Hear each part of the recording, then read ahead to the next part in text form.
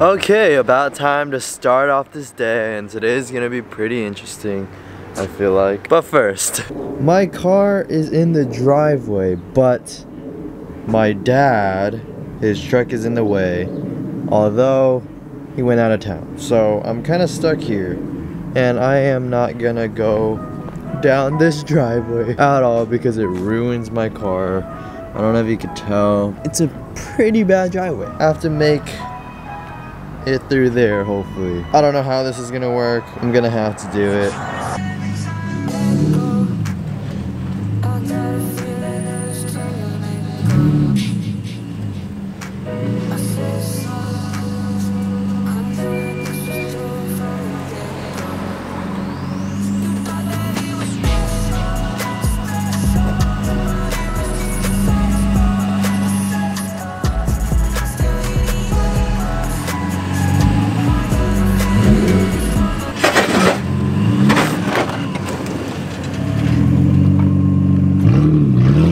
I'm off the driveway, and that really wasn't too bad. I thought this was gonna be too bumpy. I remember a tree stump somewhere here, but I guess it's not there anymore.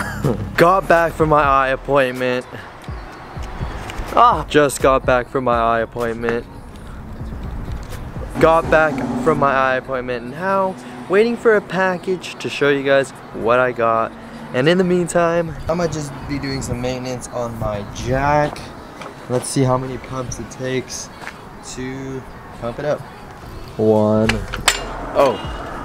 7. I really don't think that's too bad. I have a feeling I need to bleed it anyway, so I'm gonna do that.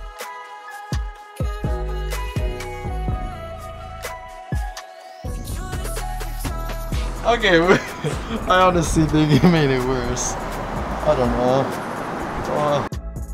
know. Okay, a little while later, and we are back. I've been waiting so long. This is a package I've been anticipating ever since the tire incident. If you didn't hear about that, it's in the last couple of videos. I ordered something off Amazon that other people get from maybe like Drift Dialects or something. I got it at a cheaper price thanks to Marcus and Andrew for both of them having them and recommending it to me, because the best way to convince me is for someone else that I know to basically say to get it. They obviously recommended it to me, and I already know it's gonna blow my mind. The fact that I can know my tire pressure at all times, yeah, I think that'll save me multiple times. It could have saved me this one time. Let's just get to the unboxing. What I got is a tire pressure monitoring system by VESafe. It was about 60 bucks shipped to your door. Look at this.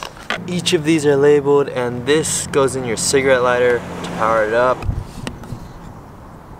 These things can get seized up onto your valve stem, so I'm putting anti-seize on it just for extra precaution.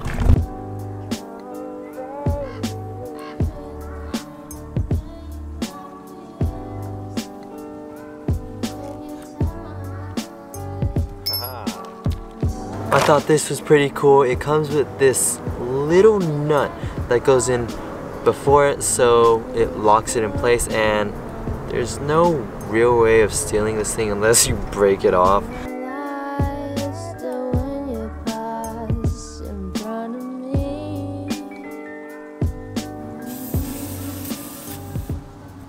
Last one is finally on. Let's see what this thing can do. This is the thing that I have to put in the cigarette lighter. Ooh, pretty.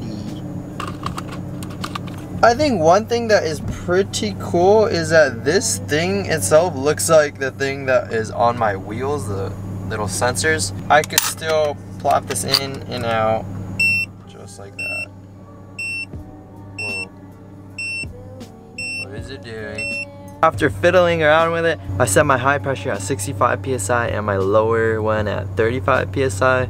That's just so if anything goes higher or lower than that, it'll alert me somehow. I'm pretty sure that beeping you guys heard. And the temperature, 75 degrees Celsius. I don't even know what that converts into. It'll send me an alarm. I think it's super cool how I could see my tire pressure. I've never had one of these, and I am super happy with it. Here's how they look on the wheel. It's not too flashy. It's black, no logos, just the label itself. And as you can see right here, if you look at the wheel as a whole, it doesn't stand out too much. This one, there's bird poop. Dog poop on the floor. It looks good. It looks good. Wow. I actually was in need of valve stem caps.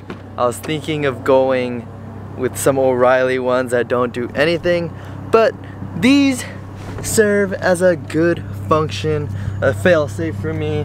One thing that really turned me off about these was that it's such a huge thing on the valve stem that I thought it would take away from the wheel, but I'd much rather have that and the peace of mind that this gives me than an ugly looking wheel. And it really doesn't look that ugly. Now that I think about it, I could deal with it. I'll go ahead and drive around for a little bit, break it in, and tell you guys how I like it. I'm really turning this thing into a perfect daily. Here's my PSI at the moment, driving. I'm pretty sure it's still cold as well, so yeah, it seems to be working phenomenally. Well, that was a quick and to the point video.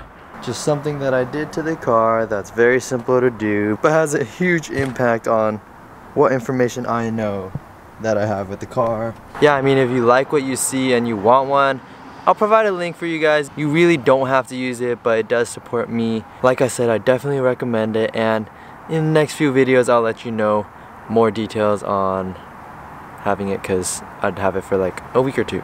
Oh, and one more thing. Do you guys like the shorter videos that I've been putting out? I've been liking them because it's short and straight to the point.